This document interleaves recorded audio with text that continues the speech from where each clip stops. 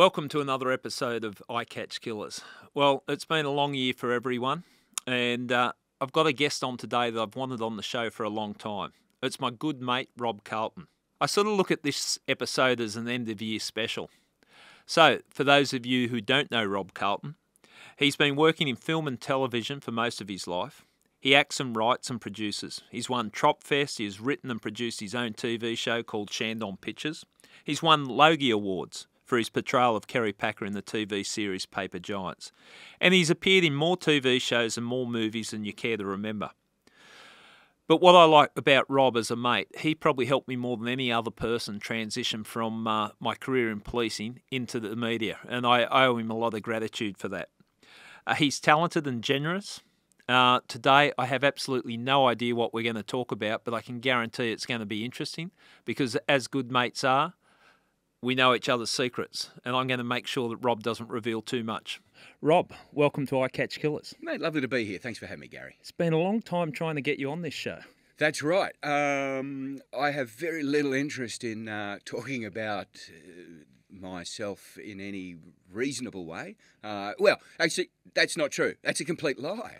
I love talking about myself. I knew I'd break you down. I have not even said a word. I started to lie. Those piercing eyes of yours just cut through my soul, and here I am laying myself bare. Love to talk about myself, but I do feel that we live in a world where there's so much white noise, and I'm just conscious of not wanting to add too much to that white noise.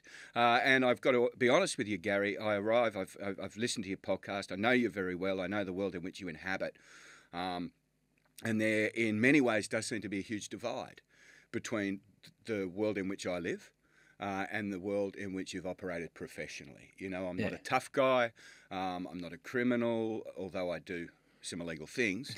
We'll talk about that later on. Yeah, do you know what I mean? So there was an element of that pretender, and thinking, what could I offer your listener, or what could I offer anyone that comes to an I Catch Killers true crime podcast that feels like a world away from the one in which I grew up. So I guess that's why I was. No, it makes sense. But you know, the world that you operate in, and I think I'll call you a creative type, and you observe the world. Yep. And we've spent a lot of time together. We've been mates for over 20 years, and we also did that tour around the country where I got to know you. Which I loved, and I was really proud of that tour that we did. It was really exciting, and it was a great way of bringing all those stories, interesting stories, but also, bring that Bowraville story back to light.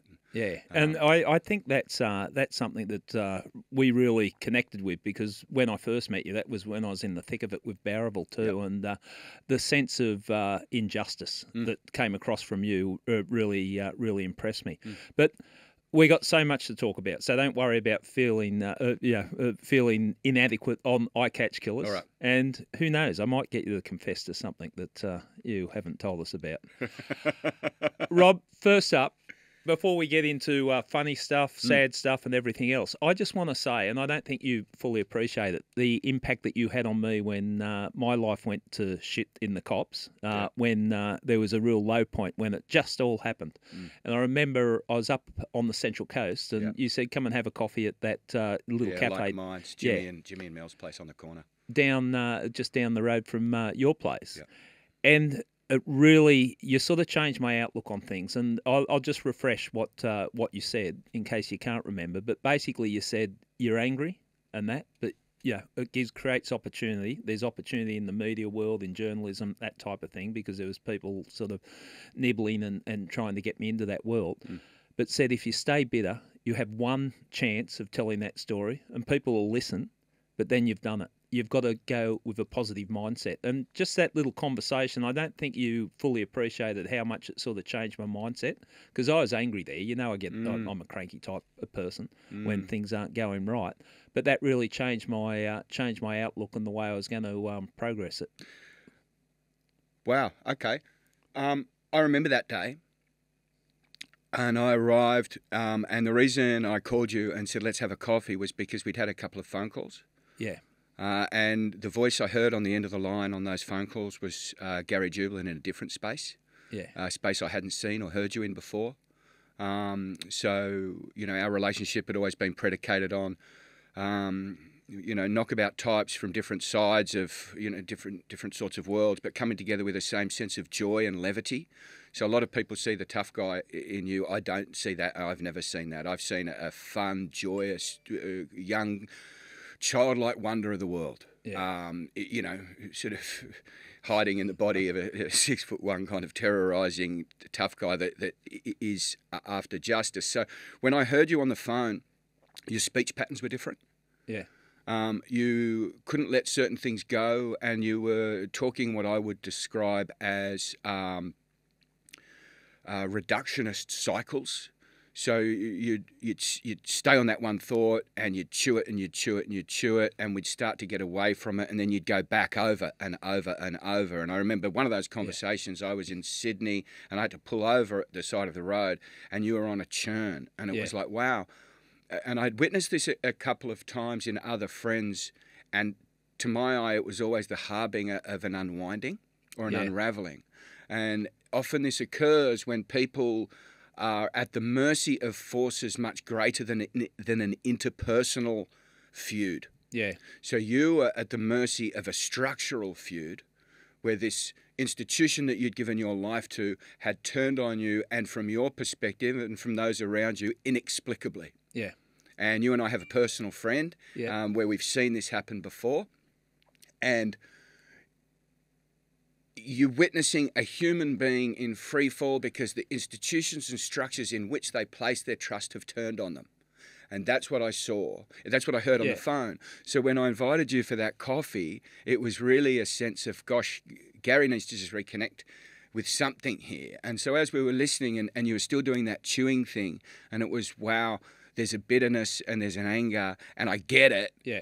But you're going to have faith in something other than that. And so that was just a character observation exercise, I guess. Well, I've got to say it was good messaging, because it certainly, I sort of checked myself and thought, okay, which way do I want to go? And there was opportunities available, and you even sold that to me. There's so many opportunities out there, even if it was in the public speaking forum. They said, people don't want to hear stories of broken people. People want to hear people that have been down and then come out positive. That's right. That type of thing. And so, it changed my outlook. And that thing of, and that's why stories are so important to us, because I remember sitting there and it really felt like you were at the lowest of the low. Yeah. And all I was trying to do at that point was just to remind you that no human being exists in that single moment. We exist as part of the moment that came before and after. And so that's a story. Yeah. That's a sense of over time. And you're right. And to your eternal credit, mate, you were able to see those positives. Yeah. And I know still sometimes that there's things in your guts that just give you a crunch, and you don't like it, and you're still angry, and you'd like that revenge piece, if you will. Yeah. Like that's still an element of you. But by and large, everything I see you do is that you push that aside and you focus on the positive, and you get things done, you work really hard, and you were able to give yourself that North Star. Yeah. I mean, and again, this is where I feel like something of an imposter and a charlatan. I haven't had real tough times in my life. I think, but, and this is where you underestimate your impact on the world and that. You do understand people. You understand the highs, the lows, the emotions. And I think you've been, in the acting world since... I was 14. 14 was my first professional job, and I'm 52 now, so coming up to 40 years. And basically been doing it from that time to... Yeah. So, you do get to observe people in a different light and understand people, and I find that fascinating. You would have actually made a very good detective, and... That's because I think a good detective is someone that understands human emotion, understands what people are going through, empathy, that type of thing. And you displayed that to me in spades. So I just want to say thank you. Now we'll start attacking each other. Thanks a lot, Gary. Thank you, mate. How we first met? Yeah. Our mate, and we can mention it, Birchie. I worked with him. He was in the police, and mate, Birchie was at my house yesterday fixing a door to my kitchen, dude. He is never-endingly helpful. He is the world's busiest human being, isn't he? He just has got to be fixing something, doing something, or helping. So for the listen, Birchie's a mate of ours, an ex-detective, an amazing guy, and he's been dedicating so much of his time to the charitable sector and helping young kids get back connecting with country. and working a lot with young kids that have been doing it tough and bring those skills of his. He's wonderful. He's a really good soul, and I was working. I knew him from years gone by. We worked at some murders very early in our career. And then when I went to Chatswood, he was a detective sergeant there, and I came in as the crime manager. Yep. I had no idea what I was doing because I'd been in homicide all that time, and Birchie was a saviour for me there. Yep. No, you got to do this and do that, and they've got things they call computers now, Gary. Yeah. You've got to do that. Yeah. But so he suggested we were all living up on the Central Coast, and then his good mate Angus, the world's toughest guy, a special forces guy, said, "Look, I train with Rob and Angus. Why don't you come along?" And that's where the friendship formed. That's right. The four most unlikely characters, the special forces, the 2Ds, and an actor, are running around the hills of Copacabana trying to get fit. Of course, fit for different reasons. I was trying to get fit just to not play the tubby best friend that men with faces like me often get cast as. You were staying fit to make sure the Parrish brothers didn't break your nose when you came face to face with them. Yeah. And our other friend, Special Forces, well, he was getting fit to stay alive in whatever war zone he was about to go to. So we each had different motivators. But they were fun times, and the hills of Copacabana. I don't forget them. They're very high and very steep. Yeah, mate. And a lot of running. And of course, we'd fall in dutifully behind our mate Angus, who was the leader of the pack. Yep.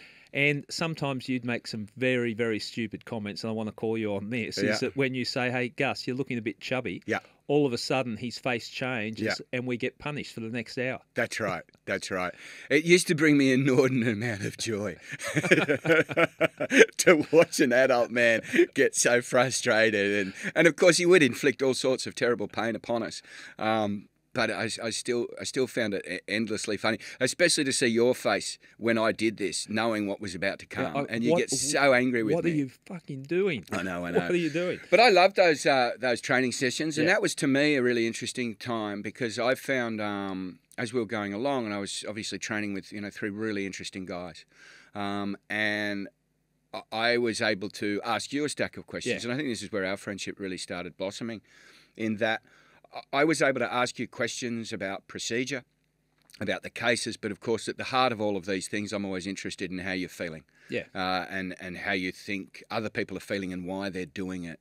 And as we were going for those longer runs, it was a great way for me to ask one question and then for you to just chat and answer, so I could concentrate on breathing. As I'm running up the hill. As you're running up the hill. An open-ended question inviting a narrative response at the bottom of the hill. That's exactly right. And it was a tactic to keep myself healthier, but also what as you started expressing all of these things, it was an amazing chance for me to get a sense of what so many of your listeners, I think, find fascinating about the world in which you live, which is that point in time where ideas and emotions manifest themselves in the physical world, and when that action is taken, there is no coming back. Yeah. Something is broken. Yep. Someone is killed.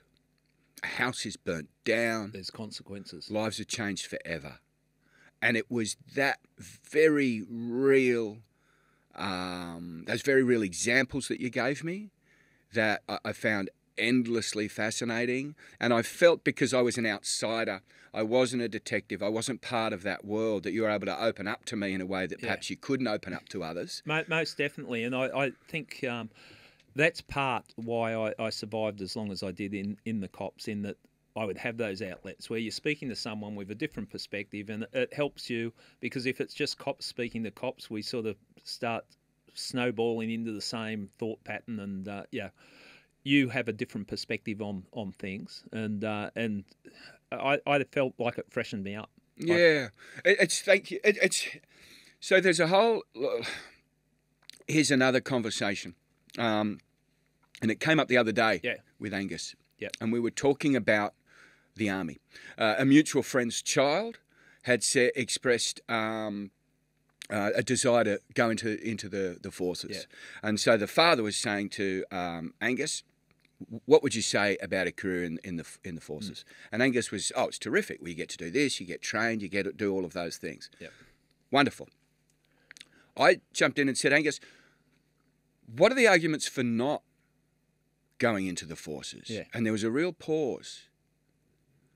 And at that point, and the reason I asked was because all the things that he said about going to the forces was true. Yeah. But I thought that he missed the fundamental observation that every adult needs to have when their children are considering these things. Yeah. Are you prepared to be given the order to kill? Yeah. And sit in that space. Are you prepared to be given the order to kill? Are you prepared to be given the order to put your life on the line and be killed? Right. There is a fundamental difference between being a civilian and a soldier. Yeah, 100%. There's a fundamental difference between being a civilian and a police officer. Mm. Now, I am not from the softy lefty, gosh, all war is bad, this is a terrible thing. Like, of course all war is bad, but that doesn't mean we don't need an armed forces. That doesn't mean we don't need people to make these choices to become a soldier over a civilian. Yeah. My concern is that we aren't having the right conversations at the right times as we're contemplating these very real differences in contract of what it is to be alive. Yeah. So I'd ask you, Gary, when you were 23 and saw that guy, I remember the story of you deciding to become a copper. You were the Sparky at the time. You'd spent the day in the roof. It was hot as hell. It was lunchtime, and you see a couple of cops chasing a cook down the road and think, that's for me. Yeah, that was it. Tell me, at that point in time, did you consider the notion of what it might be like to take a life? What it might be like to stand in front of a bullet? Or did you discover that as you go through and realise you'd made a deal with the devil well before you understood the terms? Yeah, 100%. You're naive. You go in there and you look at the exciting stuff, but you don't understand the consequences. And it was sort of brought home to me, the first operation I was running where someone was killed, shot by police. And then you realise, and I remember that night, I went home and I felt terrible. And was that the story where you'd spoken to the sister of the victim? Yeah. And so you were personally implicated in the death of a young man. Yeah. And all of a sudden it was revealed to you that you were in the middle of this. Yeah. And so let's bring it back then to other people's lives. I think so much of our lives is revealed to us this way. Just through the experiences. Through the experience, we suddenly come and we go. So I remember at the age of 25 suddenly becoming aware that I wasn't as honest as I could be. Yeah. I would tell little lies for the sake of love. I had a girlfriend at the time and she was this, and I would not tell her the whole story because I didn't want her to be hurt or upset. Yeah. And I discovered through all of these what I thought were good motivations, that I perhaps wasn't the man I could be. That was a discovery of self. Now, the way one faces up to that is either through shame and we keep hiding and running, or we try and account for it. I guess what I'm trying to figure out now is the revelations of the life that you chose to be a cop. Well, I obviously get asked a lot, would you recommend policing? And I say yes, but it's with a cautionary bit at the end. I say, but understand it will change you.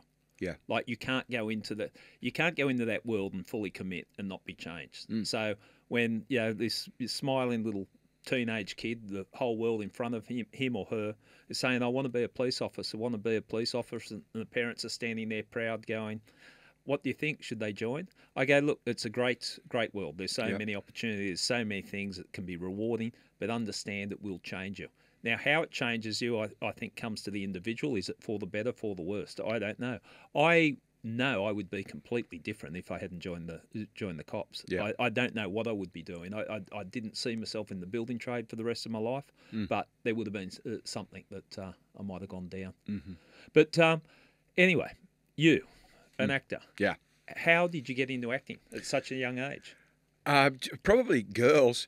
There was the Mona Vale Film and TV acting school. Oh, right. We used to go on down after schools, and the Thursday afternoon 4:30 class.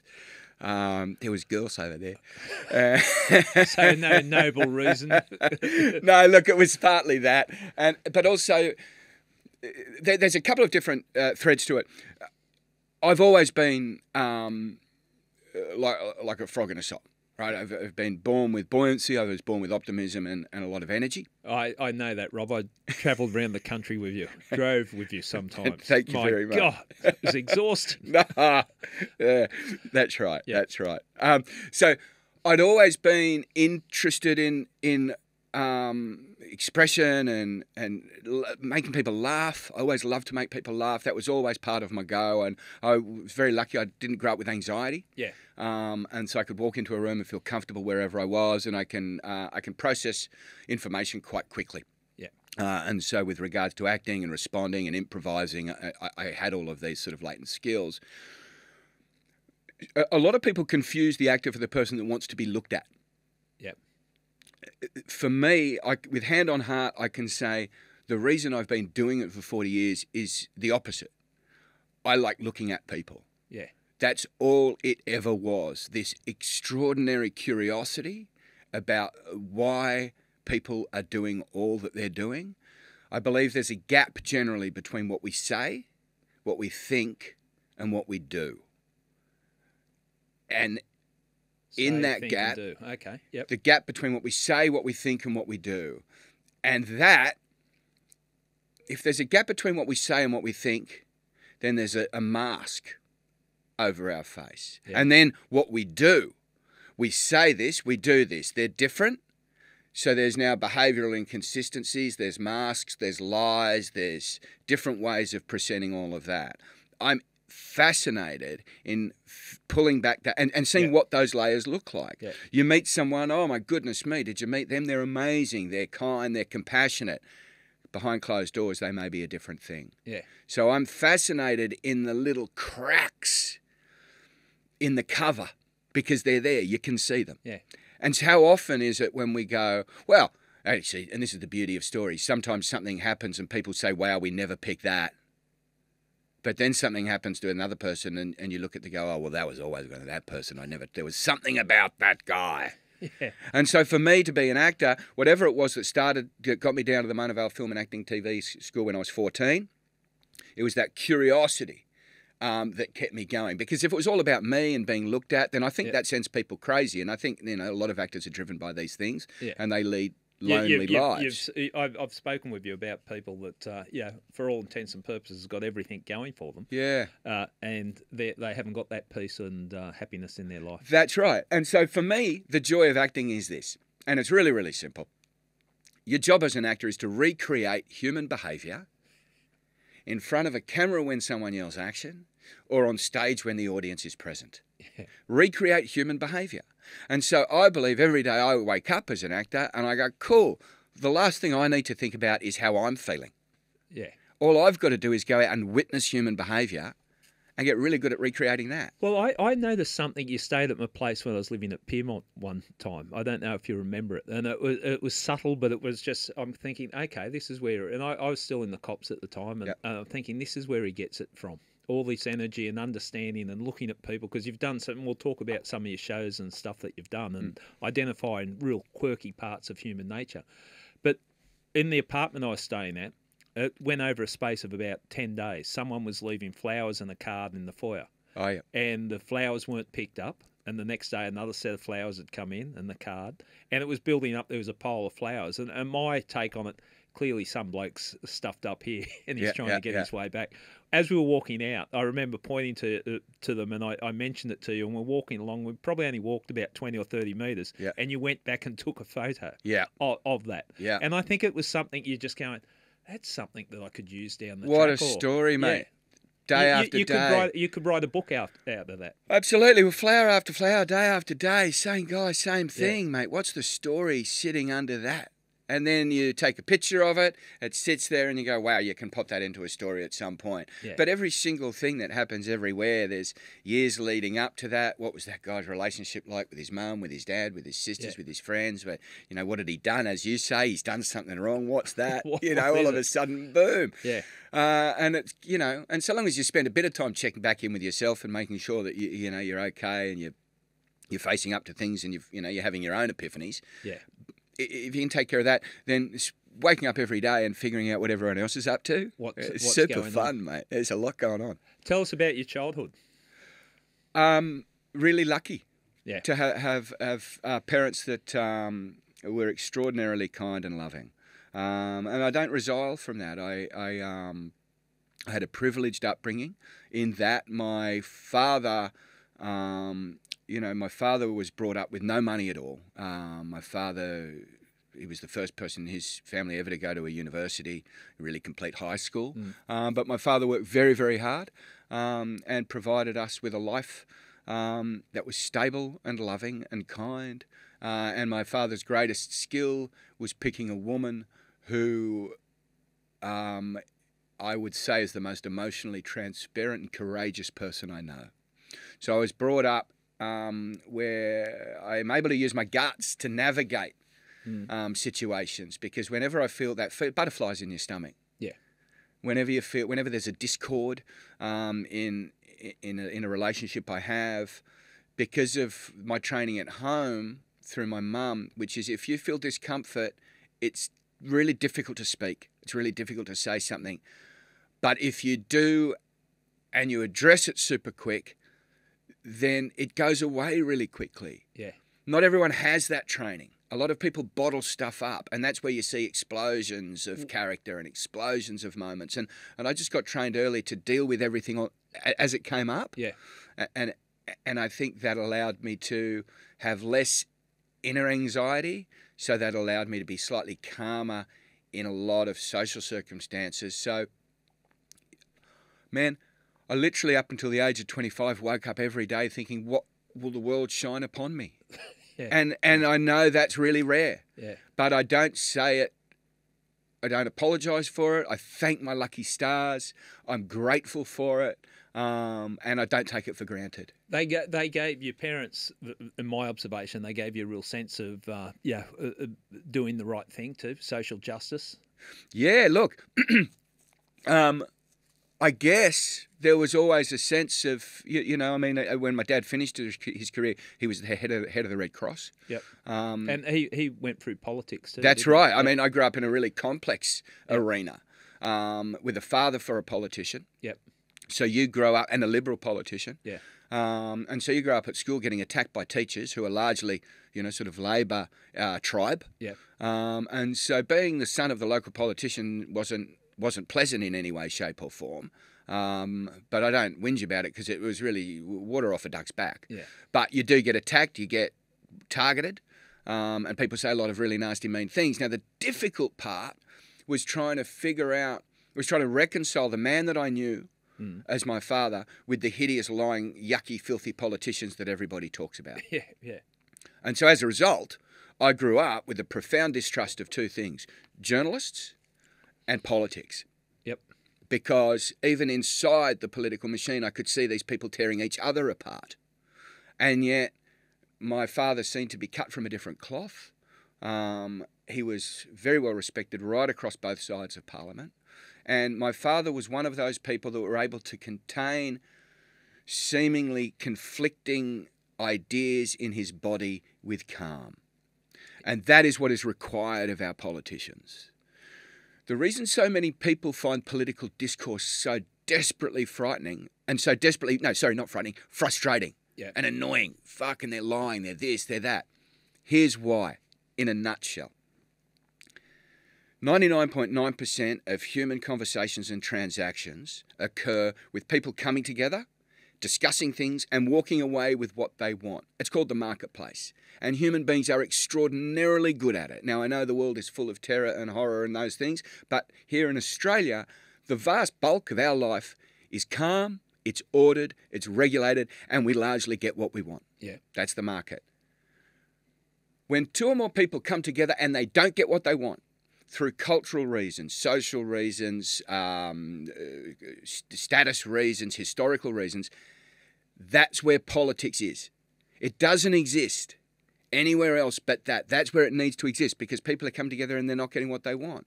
And so every time a politician comes into an argument, no one is going to get everything of what they want. Everyone is going to walk away slightly with the shits, and they're all going to blame the politician. So once you know that about politics, then you've got to decide, do you have the mettle to be constantly in a place where there's constant conflict and where people aren't going to get what they want? So your people come to you for justice. You're not going to get justice through politics. And it's why people find it so frustrating.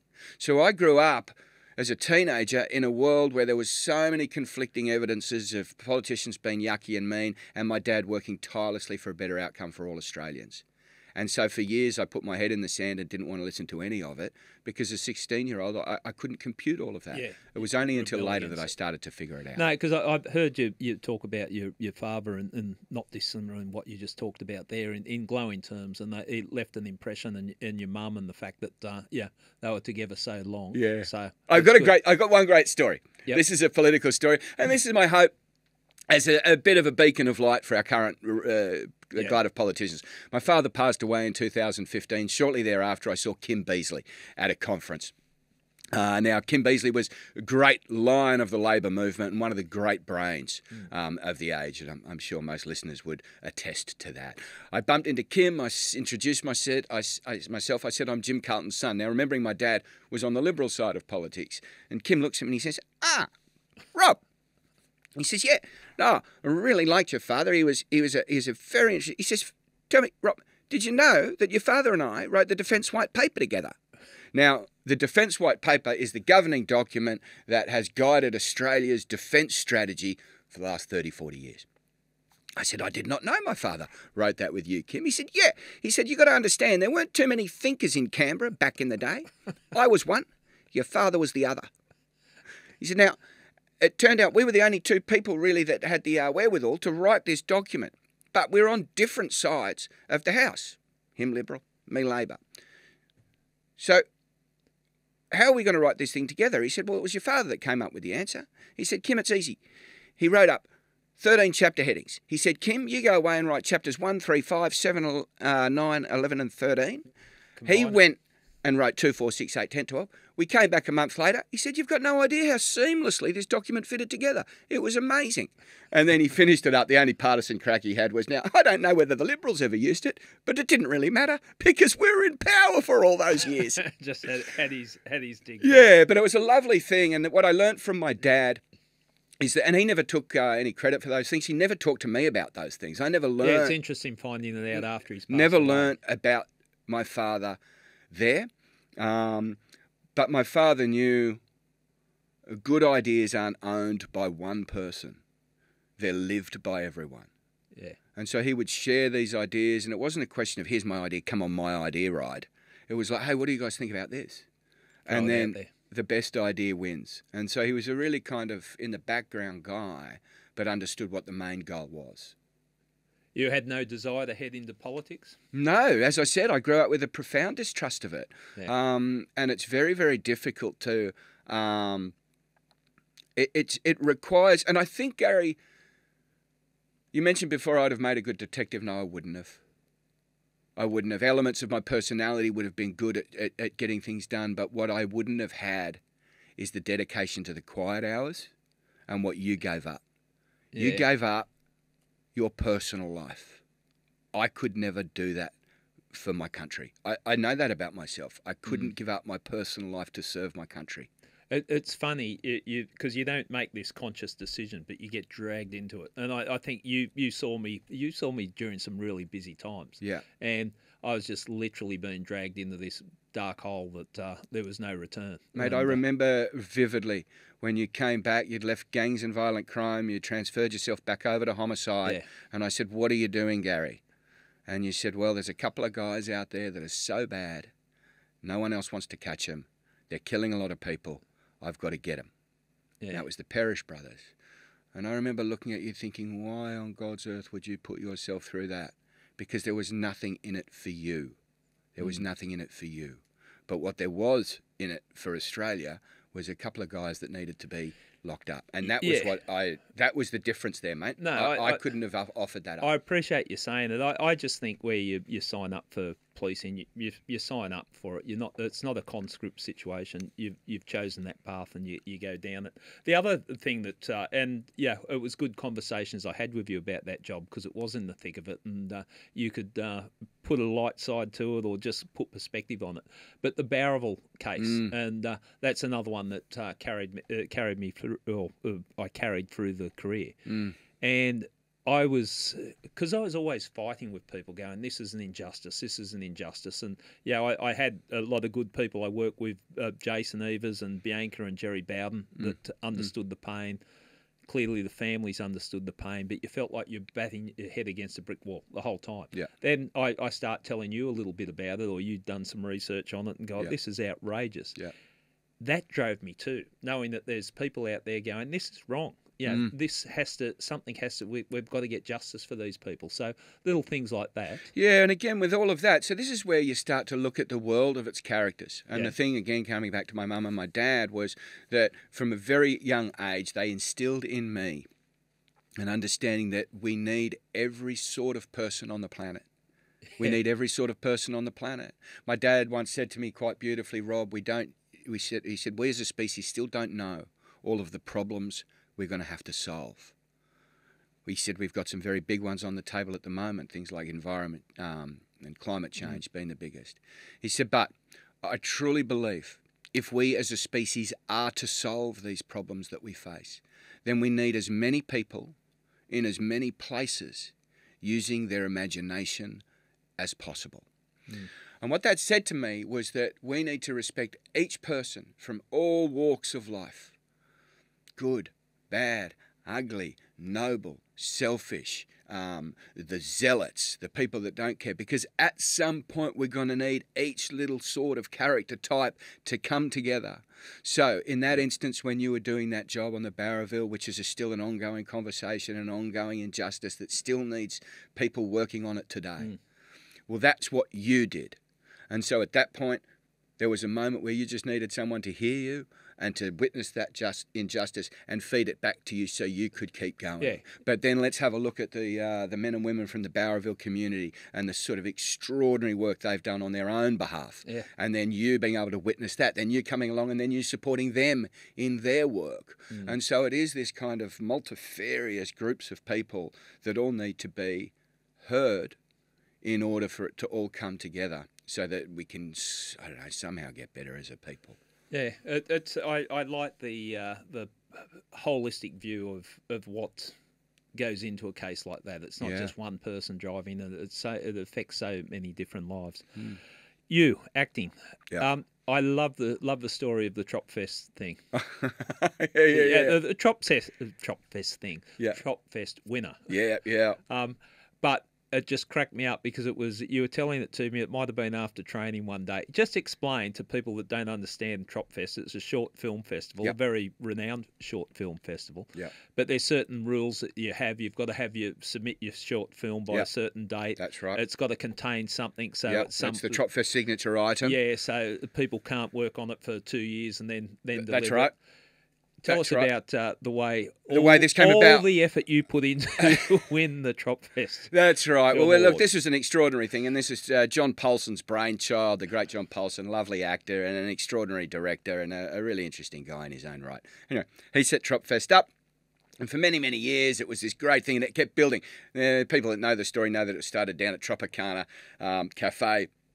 They took over the street there one night.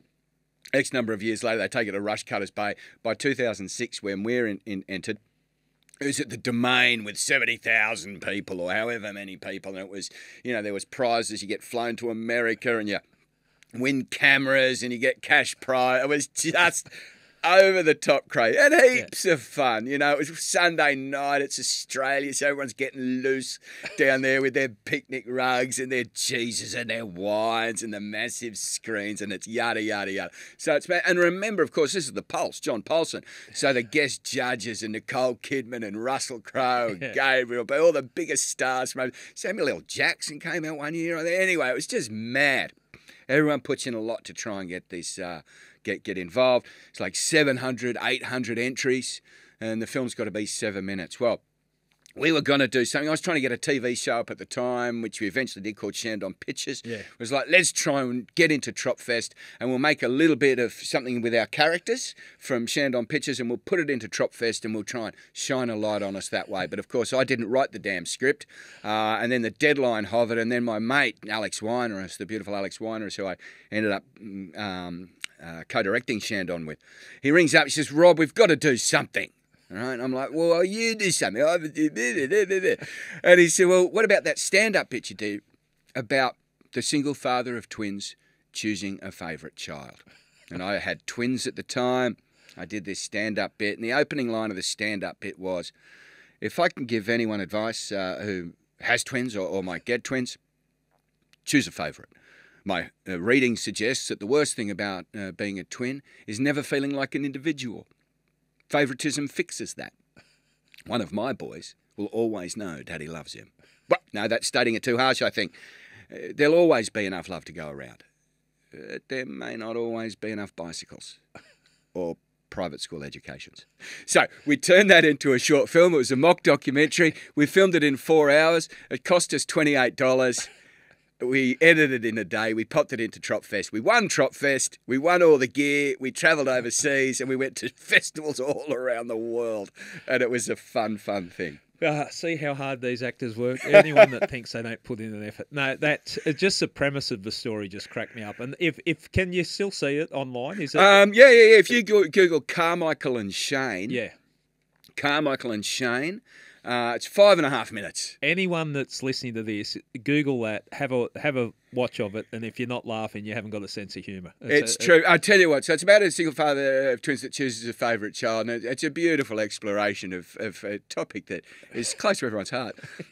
But when we made that, and we actually opened a film festival called Telluride Film Festival in America, and Apple was sponsoring that, and because we edited it on an iMac, we were a link to our film was put on the Apple homepage back in the day. That was 2006, so there's only about 5 websites at the time. Apple was the biggest one. Millions of people saw the film. And Americans, you can imagine, they were so desperately confused and thought it was serious. Oh, this is outrageous. Yeah. So a lot of people were calling for my children to be removed and all of these things. Well, it was sad when one of the Carmichael got the bike and the other child didn't, or whatever it was. That was sad on Christmas Day. Oh, mate, life isn't always easy. But seeing those funny little things. Yeah. Did that open your world up? Like I know when we first started to get together, and people might remember this commercial. It was another funny thing that you just stood out. You're going into a pub with a guide dog, and no dogs allowed, and it was a white fluffy dog, and you pretended you were blind. Or That's something right. Like Yeah. that. It was just a rip off of a great old joke. Yeah. But it was the Tui's ad. And again, it was a really fun thing, and that was actually massive, that ad, because the night our great Australian Kathy Freeman won the 400 metres, and everyone knows where they were that night. And I certainly know where it was, and I certainly know that the ad that they went to the break on after Kathy had won that race was that ad. And so it was seen by 6 million people all at once, thanks to Kathy Freeman's extraordinary thing. And there I was just being the silly guy. It was a nice little gag and it was a nice little piece. But there are so many bits of being an actor where you get to have these fun little moments and, snippets of time. And people like them, and people like remembering them, and that's a fun thing to be part of. And travelling around after you won that award to different festivals and that, I would imagine you'd have some fun there. Oh, it was terrific. So with Tropfest, that was an amazing opportunity. And off the back of that, the people that were sponsoring Tropfest, there was a movie network channels, and they eventually invested all their money into Shandon Pictures, which was my television series, which then, turned me from an actor into a producer and a director and a writer. So that was a really fun thing. The travelling around the world with a short film that's 5.5 minutes, right? Yeah. But it's the wackiest thing. Now, that was the same year that Forest Whitaker won the Academy Award for playing Idi Amin. Ah, yeah, that was a good... right? Yeah, so The Last King of Scotland was the film. I'm sitting in Telluride watching The Last King of Scotland before it's released to the public because it's at this very unique festival. I'm sitting there watching The Last King of Scotland and it's just extraordinary. I feel this presence sitting next to me during the thing, and I'm just clapping at the end of the movie. I'm clapping, and then I look next to me, and Forest Whitaker is sitting next to me at the festival, and I'm like, wow! I remember he won the Academy Award. I said, "Gee, Forest, that's lovely to meet you. Yeah, well done. That's incredible that performance." And he looked at me, and he big beaming smile. Now, The Last King of Scotland is not a happy film. No, it's a full-on one. heavy So I'm film. watching that and just admiring this man's extraordinary craft, and then he's looking at me with a completely different emotion, right? Because he made that movie years ago, and he wasn't sitting through the thing. He'd arrived at the end for the Q&A, but he's just come from seeing my short film. So I'm sitting next to Forrest. He's got the biggest, broadest smile on his face, gives me a hug and says, I've just seen your film. That's the funniest thing I've ever seen. So you've got two people in two completely different emotional spaces saying, well done to each other. That's a classic. It was a nice one. They're great little moments. We're painting you as a very happy-go-lucky person. You've had some failings, and this is. Hang on, how far into the chat are we? This? Yeah. I remember a time that you came home. You'd been overseas. Yeah. You flew in from LA. Oh, yeah. And you phoned me one afternoon, and you were. I don't know what to say. More hyper than you're normally hyper. I don't know what they gave you on the flight or what happened. Right. But you said, Jubes, what are you up to? I said, I'm at home, Rob. It's 5 o'clock, 6 o'clock in the afternoon. I've just got back from LA. I need to train. I need to train. I got to wind down because I've got the rehearsal tomorrow and I'm just fully amped. I've gone, oh, come on. I'll come around. I said, well, how I've got a bike. I'll ride. And you were just like that. You've come around to my place. I've opened the door.